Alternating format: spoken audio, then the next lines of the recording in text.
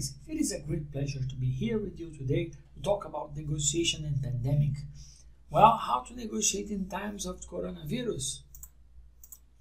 Well, I would like to present you a research on 720 Brazilian business negotiations and to derive some conclusions about the null hypothesis and what we found here and about how to negotiate in times of pandemic.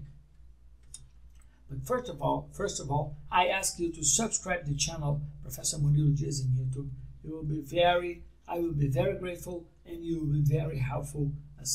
Will assist us on creating new videos for you to subscribe. Well, first of all, the research counted on 720 business negotiations involving 1,440 participants distributed all over the 5 Brazilian regions. 720 negotiations. They were conducted 364 after the coronavirus pandemic and 356 before the coronavirus pandemic. But Murilo, tell me something. Well, this group, both subgroups, they are not even. They are not the same. Can I investigate different groups? Yes, you can investigate different groups, no matter the size of the group, only if the sample is independent. Therefore, the 364 negotiations, they don't have nothing to do with the 356 negotiations. This said, I can investigate asymmetric groups. This is one point. But what's the difference about both groups? Well, what can we point as a difference from negotiating before and after the pandemic or during the pandemic? The point is, before the pandemic, the negotiators, they would apply to some role-play simulations. They prepared minimally or zero preparation. And the guys negotiating in the times of pandemic, they were assigned a new task to fulfill a negotiation map. They prepared for almost 1 hour, more 1 hour than the other group, and the difference, they were astonishing. I will discuss it right now. But first things first, the first thing you have to do is a normality test. Yeah? Well, if there are 2 existing ones, if we have a sample from 30 samples to 100, you use Kolmogorov-Smirnov tests. More than 100 samples, Shapiro will test. This is our case, therefore we did differently. Well, first thing you have to investigate. If you see here the bell curve, the red one, well, the normality test will indicate if the data is concentrated here.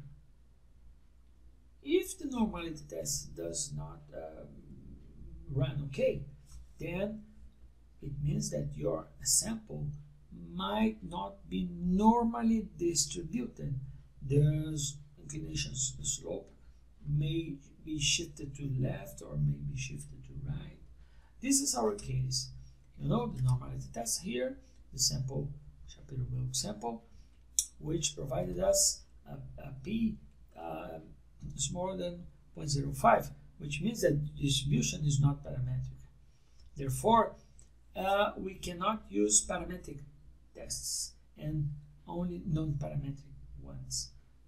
The Yeoman-Whitney test was required to this case of independent subgroups and not normal results. Well, this is in Portuguese, but I will translate it to you.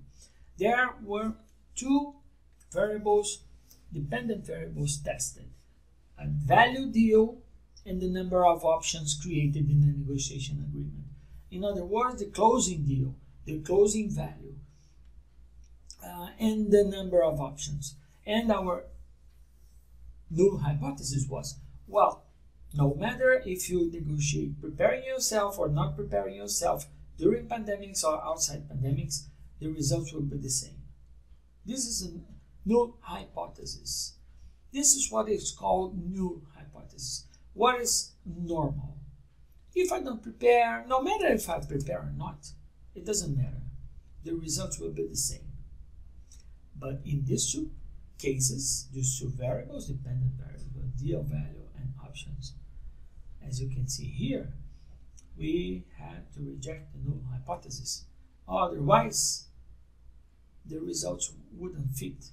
What does it mean?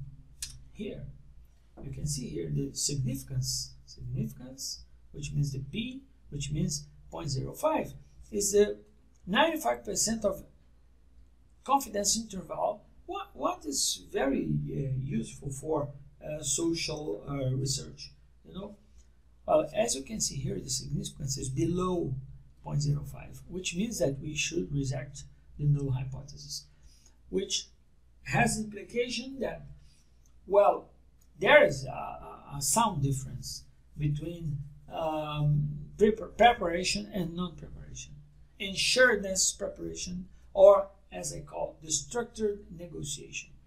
When the negotiation is structured, it is planned, planned with due anticipation, and the results are quite different. Yes, we'll be just a little investigating the means between these two variables, just to compare the results. You know, here it is. Here they are.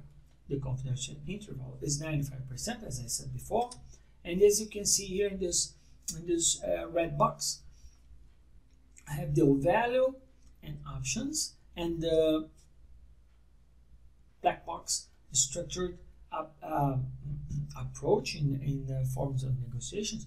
And as you can see here, the negotiators who performed structured negotiations had the deal values 28.01%, greater than the ones who didn't take any kind of preparation. And the number of options were created around 68, almost 69%, greater than in the situational group. What does it mean, Murilo? The point is, when I compare the means, I can't say that negotiators who invested more time on preparation, they performed better and created more options than the negotiators that they just didn't prepare. They just engaged the negotiation without any sort of systematic and shared preparation. That's a huge point. What proves this? I can say regarding the group, the sample we studied, the 720 negotiations that were taking place, they took place from 2019 to June 2020, and published in this Global Scientific Journal in this June 2020 as the non-parametric analysis on unstructured Brazilian business negotiations. Of course, we are dealing with Brazilian business negotiations. Other countries may differ. Other environments, such as buyer-seller negotiation, other governmental negotiation, rescue or ransom negotiations, or some different negotiation, mediations, litigations, they may differ in results. But what is the conclusion here, Murilo? The conclusion is the following: structured negotiation approach is better than situational negotiation approach. This is crystal clear. It reaches a greater value deals and the number of options. In both cases, I rejected the null hypothesis. Guys, did you like it? Subscribe to the channel and follow me on the ResearchGate. Well, I'm very glad to welcome you here and welcome in the ResearchGate, and as well as at the Instagram and at the YouTube channel. It will be my pleasure to present new content on unveiling the negotiation mysteries for you. Alright guys, so thank you very much and see you in the next video.